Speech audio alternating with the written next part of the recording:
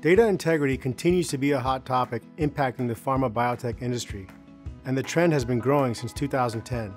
In 2016, the FDA, MHRA, PICS, and WHO published new guidance documents, yet companies continue to struggle with data integrity issues. At NSF, we've been doing a lot of research to see exactly where companies were struggling most.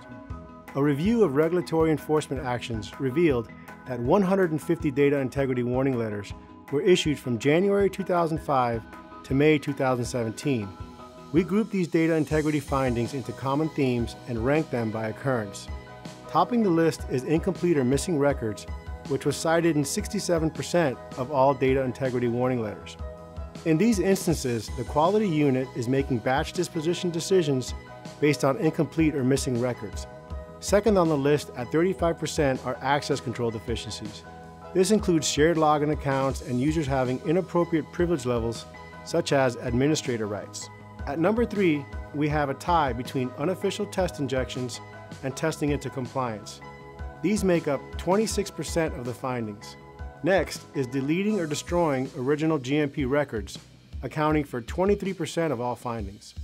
Items cited here include analysts deleting data on electronic systems and official records being found in the trash. Rounding out the top 5, we have audit trail deficiencies at 21%. Audit trail issues run the gamut from audit trails being disabled by users, systems not having audit trail capabilities, to audit trails not being reviewed. Data integrity findings are taken very seriously by the FDA as they erode the trust between the FDA and the company. Breaches of this trust result in FDA 43s, warning letters, import alerts, injunctions, and in severe cases, FDA invoking application integrity policy. Companies should evaluate data integrity holistically and consider the entire data lifecycle when thinking about data governance.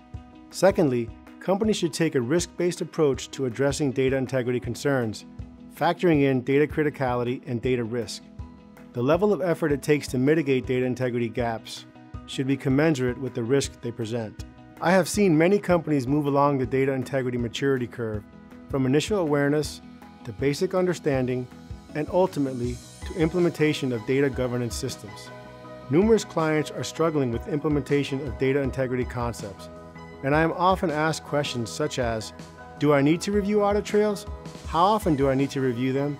And what, in particular, should I be looking at?